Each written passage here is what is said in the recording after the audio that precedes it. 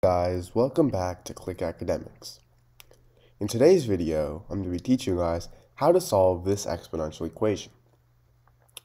So we have x squared plus x squared is equal to x to the power of 4. Now what I'm first going to do is I'm going to subtract x to the power of 4 on both sides.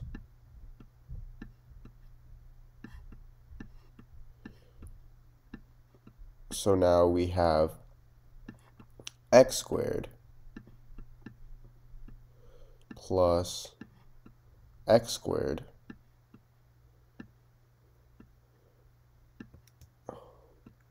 is equal to, minus x to the power of 4 is equal to 0. Now what I'm going to do is I'm going to factor out the greatest common factor of all these terms, which is actually x squared. So now we have x squared times x squared divided by x squared is 1 plus x squared divided by x squared is 1 minus x to the power of 4 divided by x squared. Well, if we have something in the form a to the power of m over a to the power of n, this is equal to a to the power of m minus n.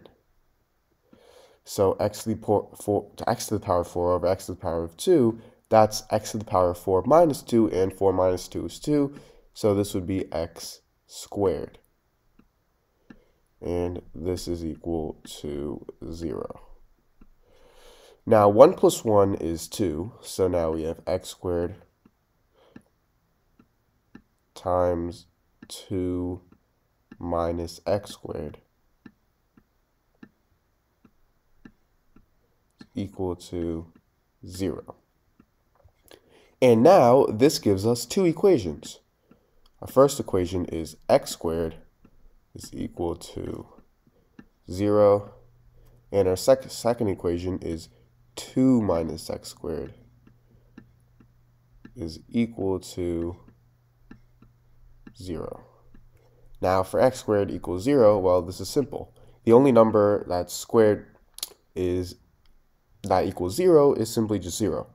So for this, we have x is equal to 0. That is one solution.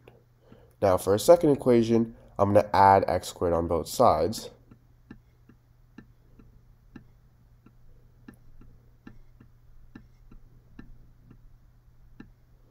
So now we get 2 is equal to x squared.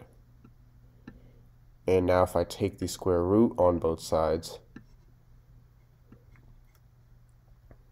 I get plus or minus the square root of 2 is equal to x. So these are two more solutions to this equation.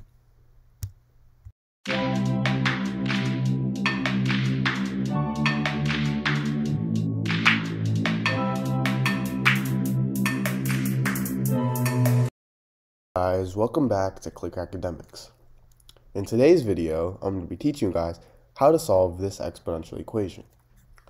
So we have 3x to the power of x is equal to 3 to the power of 3 to the power of 3.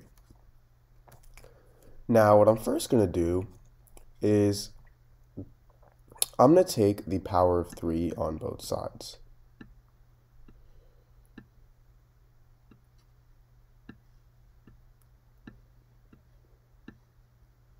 So now we have 3x to the power of x to the power of 3 is equal to 3 to the power of 3 to the power of 3 to the power of 3. And if we have something in the form a to the power of m to the power of n, this is equal to a to the power of m times n. So 3x to the power of x to the power of 3, well, this is equal to 3x to the power of x times 3, which is simply just 3x.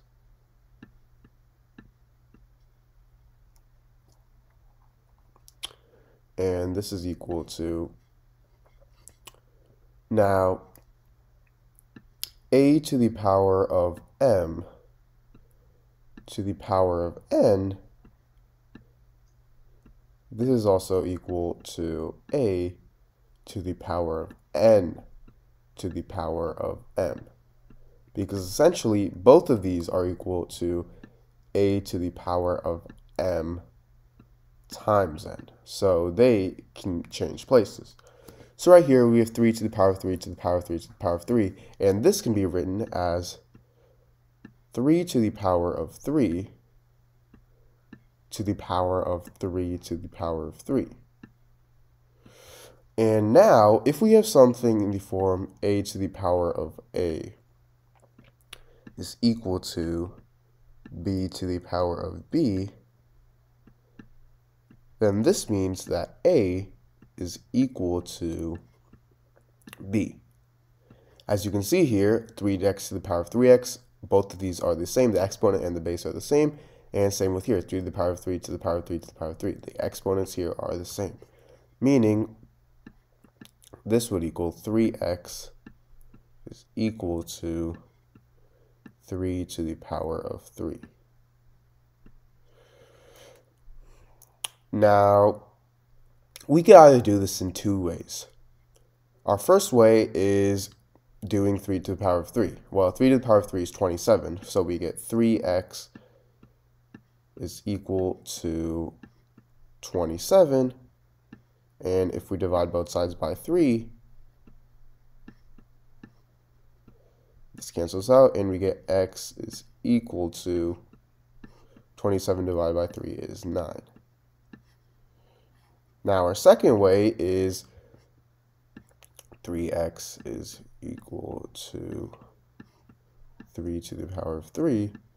Second way is just simply dividing 3 at the start, and 3 to the power of 3 divided by 3, well, this is 3 to the power of 1, and if we have something in the form a to the power of m over a to the power of n, this is equal to a to the power of m minus n.